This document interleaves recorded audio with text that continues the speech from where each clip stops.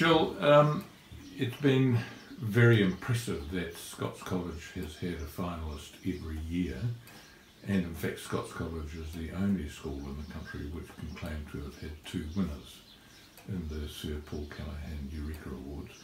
What was it that drew you as a HoD science to the program in the first place? I like the idea of the Sir Paul Callaghan Awards because I think that what he's trying to do is to get young people, or people in general, scientists, to communicate well, communicate their ideas well, and to come up with some ideas that are clever for New Zealand. They're ingenious. They don't have to be a big scale, they could be small scale and clever, and they can use their technology accordingly. So it appeals to me from that, both those perspectives. For the boys of Scots College, what was it that they gained from participating, do you think? I think they gain an experience that is more scholarship intended. It's thinking outside the square. It's a bit of independent learning, which we encourage. And I think they get the confidence to be able to stand up and express those ideas.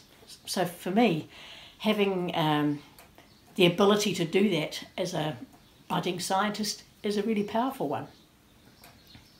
Scots has a long history of community ethos, and how well do you think that integrates with what Sir Paul Callaghan was trying to do with his focus on science for the community?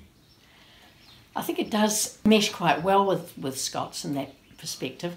We do try and link what we're doing to the community, whether it be community such as a scientific community, linking with NIWA for instance, or linking to make some pastoral benefits for helping people, or the homework centre.